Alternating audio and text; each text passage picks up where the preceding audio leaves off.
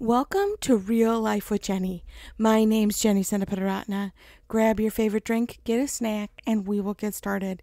Today, I have some of those sugar wafer cookies and some mango Ceylon tea because it needed to be simple today. Well, let's get real. Sometimes in life you're cruising along and something hits you out of the blue, something really little that just kind of derails you. And I want to share a story with you about that in my life. So I've shared a little bit about my relationship with my dad and kind of how that works. And, whether it works or not, it matters on the day, to be honest. But I got a text message from him the other day in a response. So whenever I go somewhere, part of what I do is I send him a picture just to keep him connected. We don't chat a lot. I see him once a year. It's really kind of a interesting relationship. And so he sent back something with his first name instead of the word dad, and with his new wife's name. So his name and his wife's name. And I just kind of lost it. It was like one of those moments that I was like, okay, when did you become a friend instead of a father? Like, it was just, you're not used to I don't sign my text messages very often unless it's someone that I really don't know. But to sign your text message and it not be dad just threw me. And it was just one more step of like disconnection, I think.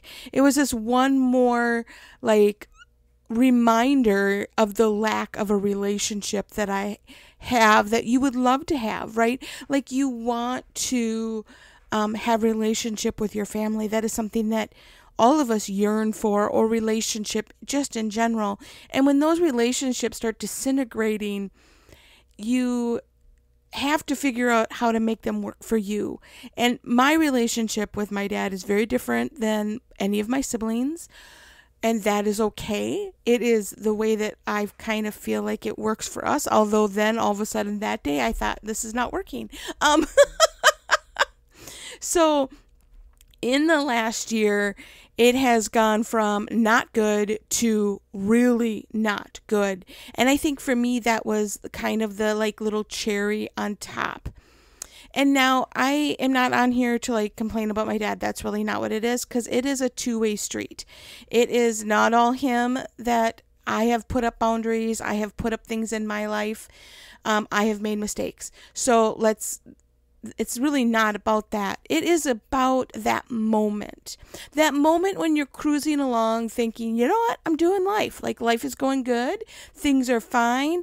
And all of a sudden, a text message or something in a store or a smell. I hate when it's a smell. Just brings you back to a place of pain. Just brings you back to a place where you were struggling. And it happens to all of us, right? All of a sudden you're just walking along and you see something, or you smell something, or you get a text message or a phone call. I mean, it is so many minor little things that just bring you automatically back to one of the most painful times in your life.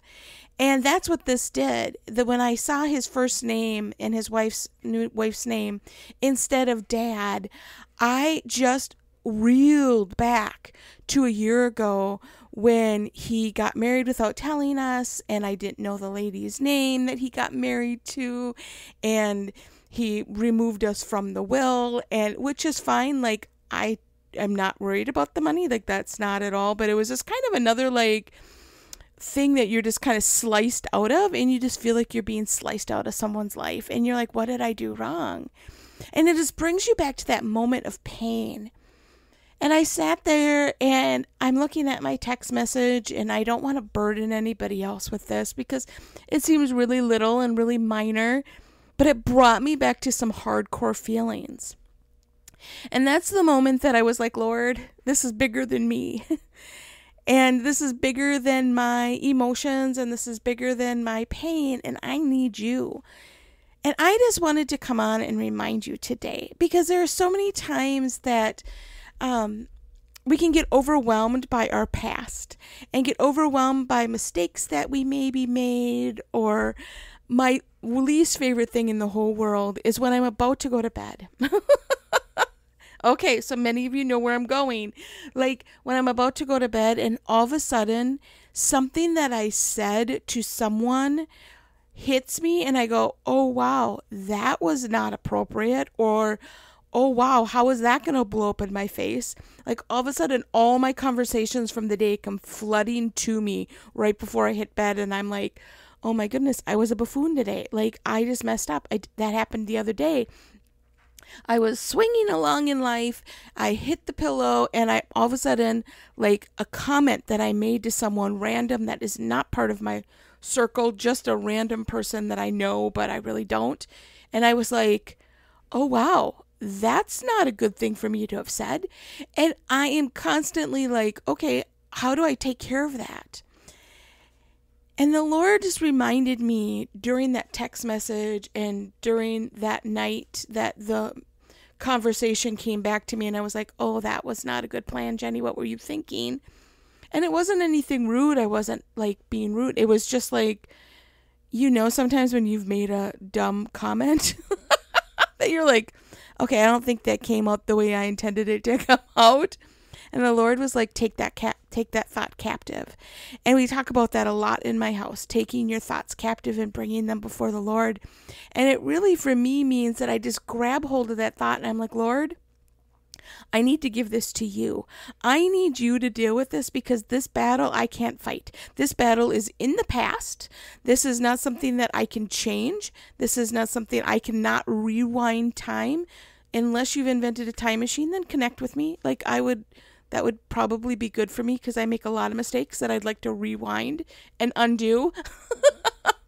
But I can't undo that. I can't go back and find this person that I barely know and say, hey, let me fix that comment that I said to you, because that's not what I intended to say. I think I said it wrong. That's not possible. So I need to go before the Lord and say, Lord, I need you to fight that battle. I need you to step in and not make it blow up in my face. And just, Lord, that you would just allow them to forget it, or that you would allow me to deal with the consequences in a proper way, or whatever. Lord, I need to give this to you and have a sense of peace about it. And that's not easy, because I am a fixer. I am not as much of a fixer as I used to be, but I like to see a problem and fix it. That is part of what I miss in my current job with Christ Connection. I miss the ability to fix problems and see an issue and go, okay, if we do A, B, and C, then this will all be fixed. Don't worry about it. So I love that. One of my favorite things at my former job is we were missing volunteers. We needed parents to come in and volunteer. And I was like, ooh, that's awesome. I love that. So I fixed it and got involved and I had so many wonderful volunteers that I worked with at my old job that are still my friends to this day. I just love them so much. And I saw a problem that we were having and I figured out a system to fix it. And so I am always doing that with these moments that I'm like, how can I fix this? What can I do? Should I text him back and say, what's happening? Are you upset with me? Or do I just need to let it be and let the Lord handle it? And the Lord heal me and heal my side of it and trust that he's going to heal the other side. And so I just wanted to encourage you that you are okay if those moments creep up on you, first of all.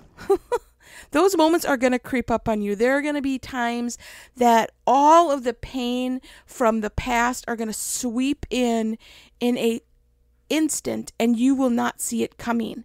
You will be just swimming along going, okay, I'm not doing super great, or you're doing great, and all of a sudden something just sneaks up on you and slaps you in the face, and you're like, oh wow, and all that pain comes back. That's very normal. And that's the moment that you need to snuggle into God and say, God, I need your strength right now because I don't have it. I do not have peace. I do not have strength. I am feeling out of control and I need you to step in right here. Also, just a reminder that it's okay to have made mistakes. It's okay to not fix it all because the Lord is bigger than our situations. My daughter was sharing with me that when she, was in 5th grade, she was sharing Jesus with someone and she's like, I don't think I did a great job with that. And I'm like, but the Lord doesn't stop there. The Lord takes what you did and adds on to it. You are not the only cog in the wheel that the Lord can use in someone's life, or the only person that can make this relationship or this situation better. The Lord can have other people step in and do healing in those through other people. It is not always your responsibility. I don't know who needs to hear that today other than myself, that it is not your responsibility to fix everything. It is the Lord can step in and do mighty things that you could never even think of. He's more creative. He is stronger and he is more able to convince people than you're ever going to be.